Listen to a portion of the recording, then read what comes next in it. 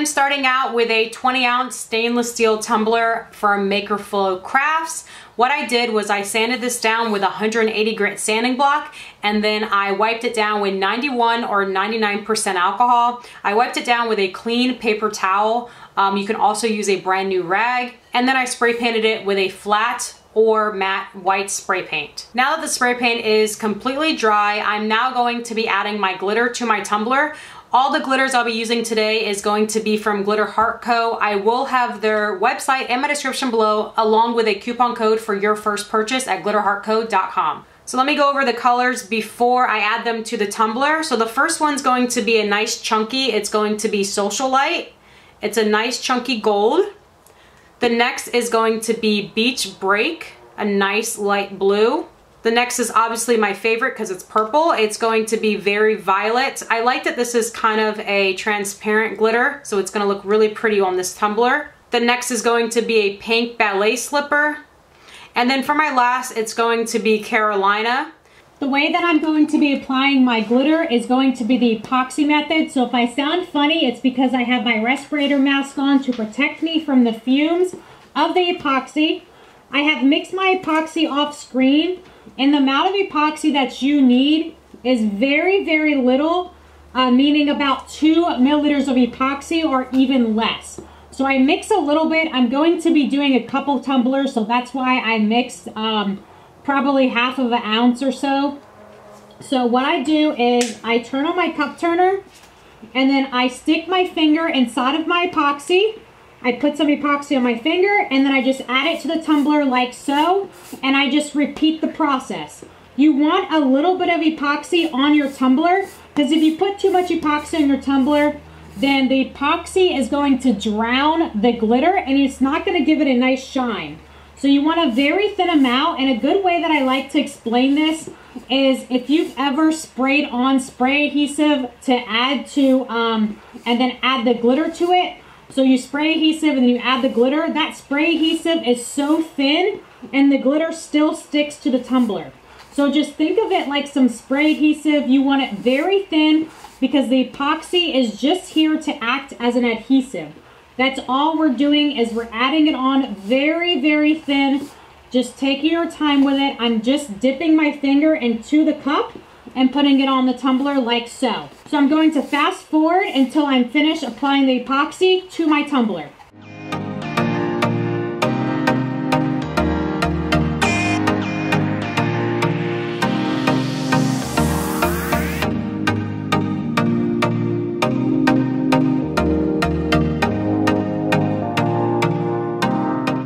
Now that I have my epoxy on my tumbler, what I like to do is I like to hit it with a heat gun. The reason why I do this is so I can get any creases or lines out of the epoxy. If you put a little bit of epoxy on the tumbler, it's going to create some streaking. So whenever you hit it with a heat gun, it kind of loosens up the epoxy and it makes it smooth. So I hit it about 6 inches away, about 5 to 10 seconds.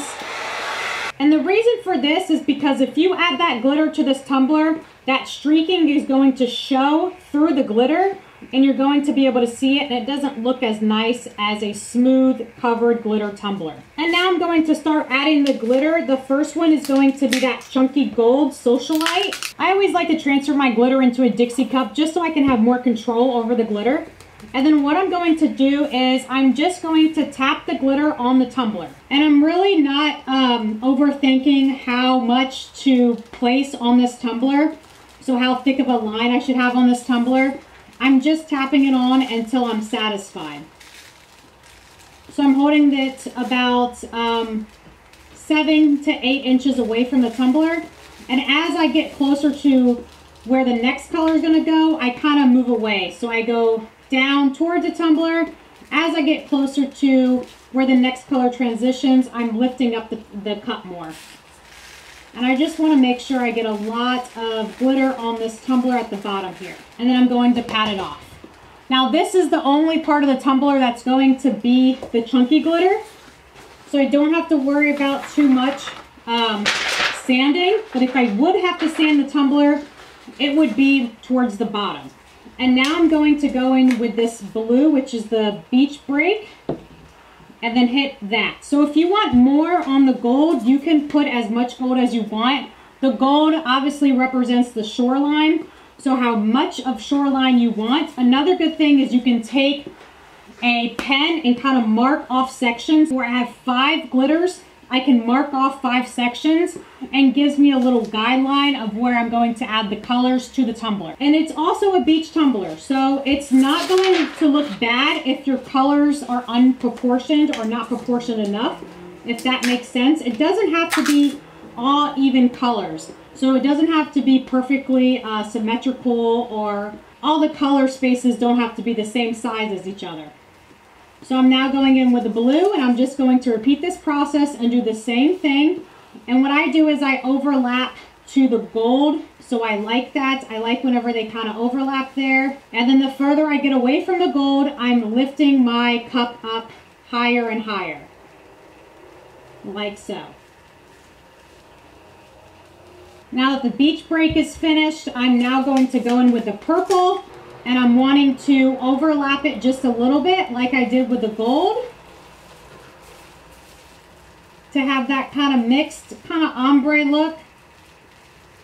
And then once it goes around, I'm going to go back down on the tumbler and create its own color there to make sure it's known that I have that purple on that tumbler. My next color is going to be the Ballet Slipper, which is that nice pink. It's going to make it look really beachy. And I'm just repeating that process. I'm starting to pour it over that little purple that I have there and just tapping it like I would salt and pepper. So I'm just basically salting my tumbler. And then for the sky, I'm going to go in with my Carolina. It actually has some pieces of gold in here, so I really like how it's going to look. Now if you notice, this last color is obviously a lot bigger than the other colors. You can make yours like this if you like, or you can make them more proportioned however way you like it. I'm going to try it this way because this is how it ended up, so there's no right or wrong way to do this. It's just how you proportion your tumbler and your glitters. So as I'm getting closer to that pink, I'm going to lift up on this coral, and I'm just trying to blend those colors. And then as I get further away, I'm moving towards the tumbler more. And you want to make sure you get every inch of this tumbler. You want to make sure there's little to no white peeking through. You don't want that spray paint peeking through this tumbler. And these two colors, the Ballet Slipper and the Carolina from Glitter Heart Co., they're so similar that whenever you put them together, it makes such a smooth transition, and it looks really nice whenever you put those two transitions. You can see on the camera that transition is nearly flawless because of the color selection. So also keep that in mind. If you notice this pink and purple, it's a little bit harder of a transition, meaning the line's a little harder because the colors are so different. The Carolina and the Ballet Slipper, the color shades are similar, so that transition is going to be a more natural or ombre transition. And now that I'm finished with the front of the tumbler, I'm now going to do the bottom, which is going to be that gold. So I'm going to pat off my tumbler first. And then I'm going to take the excess, put it inside of my dump cup, and then I'm going to be working on the bottom. So I have that Socialite here inside this cup. What I do is I focus on the edge of the bottom, and then it falls right down. Just like so. And since this is going to be, this is working with chunky, I'm going to be pressing down. If you don't want to work with the chunky glitter on the bottom of your tumbler and you want to work with fine gold, Glitter Heart Co. has Goddess Gold. It's a fine gold and it's really pretty. I just wanted some depth to just the bottom of the tumbler, so that's why I chose the Socialite instead of the Goddess Gold. I'll also be adding the Goddess Gold to my description, so if you do want to use that, just so you can remember. I now have all of the bottom of the tumbler pressed down. That chunky glitter is now pressed to the tumbler. And what I'm going to do now is I'm going to allow my tumbler to dry on the cup turner. I'm going to spin it. let it dry for about 2 hours. Once it's done spinning for 2 hours, I'm going to turn off my cup turner and let it air dry or air cure for another hour or so. So the minimum drying time that I want is at least 3 hours. This will all vary depending on the brand of epoxy you're using, the temperature of your room, and the humidity of your room. So please keep that in mind. So if you are not sure and you're a very, very beginner tumbler creator, I always like to wait 5 hours before I move on to my next step. So I'll see y'all then. Welcome back, everybody. My tumbler is now completely dried. I have had my tumbler spin on the cup turner for about 2 hours, and then I let it air dry or air cure for another hour. So it's been about 3 hours. Now that the epoxy is completely dried underneath my glitter, I'm now going to take my tumbler outside and I'm going to spray it with my Krylon Crystal Clear acrylic coating. If you do not use this or have this on hand, you don't have to use this. This is just something that I like to use. It just helps lock in that glitter to place. Again, it's an acrylic coating. I will have it in my description below. So when I do that final coat of epoxy, none of that glitter moves. It stays in place and it's locked right in where it is whenever I spray it. So I'm going to take this outside, spray about 2 to 3 generous coats of acrylic sealer on it, and then I'm going to let it dry. It takes about 20 minutes to dry, and then we'll move on with the next step. My tumbler is now sprayed with my Krylon acrylic coating spray, and it has dried for about 10 to 20 minutes. My next step is going to be applying epoxy over this tumbler. I'm going to be applying at least 20 milliliters of epoxy. So that's about 10 milliliters part A and 10 milliliters of part B. If you want to add a little bit more, you can. Again, I am working with a 20-ounce skinny stainless steel tumbler. And keep in mind that this is just going to be another epoxy coat, so this isn't going to be the last coat. So I like to add less than more, so when I do that final coat, I can put that nice thick coat over the decals.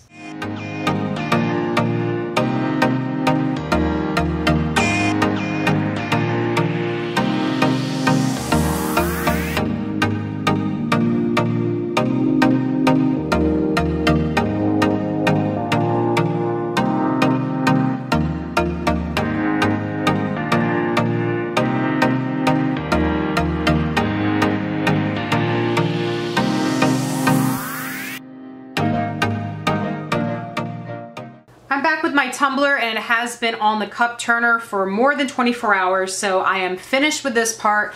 The epoxy is now cured on the tumbler, and what I'm going to do next is add my decal. So I created a decal on Cricut Design Space. It says salty, and I just put it, put some squares around it. I don't know if you're able to see it or not, but you'll be able to see it on the tumbler. So what I'm going to do first is I'm going to add my decal to my tumbler.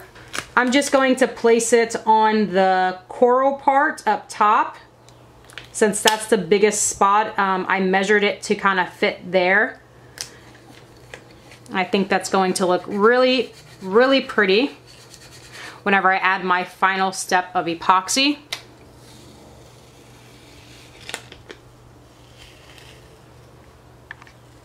My decal has been placed on my tumbler. For my last step, or one of my last steps for this tumbler, is going to be adding my epoxy along with some white acrylic paint. So I decided to put my decal on here first and then add the epoxy and white acrylic paint. You can do this the opposite way. So you can add your epoxy, white acrylic paint, and then decal, and then epoxy, whichever way you feel comfortable doing this. The acrylic paint that I use is from Walmart. It's the Apple Barrel brand. I just grabbed the matte clear, so this big bottle is a couple dollars from Walmart. And what I'm going to do now is mix my epoxy off camera. I am working with a 20-ounce skinny, so I'm going to be mixing about 30 milliliters of epoxy. So that's 15 milliliters part A and 15 milliliters of part B, totaling 30 milliliters of epoxy. I'm back, guys, and I have my epoxy mixed. So I have about 25 milliliters of epoxy inside my big cup, and then I have about 5 milliliters of epoxy in my small cup. The reason for that is because I'm going to be adding the white inside of the small cup. But first, what I'm going to do is I'm going to epoxy the tumbler. So if I have more than, if I use less than my 25 milliliters, then I'll have more to put inside of my white cup. So I'm just going to be applying the epoxy the same way I would any tumbler. I'm making sure I'm covering that decal. Make sure that is locked in, nice and sealed, so I don't have to come back and re-epoxy that. And I'm wanting to do the entire tumbler, including the bottom. All right, so I had a couple milliliters of epoxy left over, so I added it to my 5 milliliters, and then I added the acrylic paint like you see on the camera. So I'm going to be stirring this, and you want to make sure you stir your epoxy and acrylic paint enough where you don't see those little lines. You want one solid consistency. You don't want that multicolor epoxy, and you want to make sure it has a good flow like so. So you don't want to add too much, because then it's going to be all clumpy, and if you add too little, it's going to be too transparent. So for the white, you always have to add a little bit more because it is so light. Usually, like if you're using black acrylic paint, you add a little less because it's not as transparent. Now that I have that all ready to go, I'm going to be taking my heat gun and I'm going to be applying a little bit of heat to my tumbler to kind of warm the epoxy up.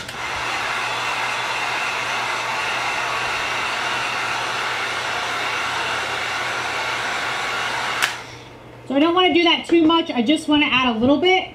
And now that I have done that, I'm now going to take my epoxy and I'm just going to kind of make little lines on my tumbler like so. Now this is whenever it's preference for you. You can add as much lines or as little lines as you like on your tumbler. So you can add as much white or as little white, and you can carry it up high all the way past the decal, or you can carry it below. So I'm going to carry mine up until the pink. I'm not going to go up on the salty or that coral color. And I'm just going to add it just enough where it has a nice accent and you can still be able to see that glitter in the background. So this effect is really, really cool. I like how it's going to blend together. And you can see I used a very little amount of epoxy. That's why I only recommend using the 5 milliliters, and I have all of this left over.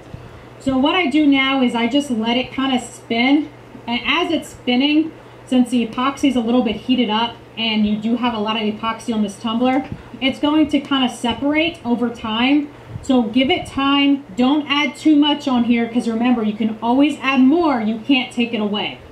So once it's finished spinning for about 20 minutes, I'm going to record it again and show you the difference on how much it has changed. Here's my tumbler after about 20 minutes, so you can see how the epoxy and the acrylic paint kind of separated. I really like how this turns out. It gives it a nice complement to the decal. So now whenever this is dry, I'm just going to clean up the inside of my tumbler, and then my tumbler is ready to go. Let this sit on the cup turner for about 5 hours. After 5 hours, turn off your cup turner, let it air dry or air cure for another 20 hours or so. So I want at least 24 hours of drying time for this tumbler. And then after, I'm going to clean up the inside. If you do need assistance on how to clean the inside of your tumbler, I will be posting a video in my description below to help you along with that. I hope you enjoyed this video. If you did, please be sure to give it a thumbs up, and don't forget to subscribe to my channel for more tumbler and craft videos. Thank you so much for watching, and I'll see y'all next time.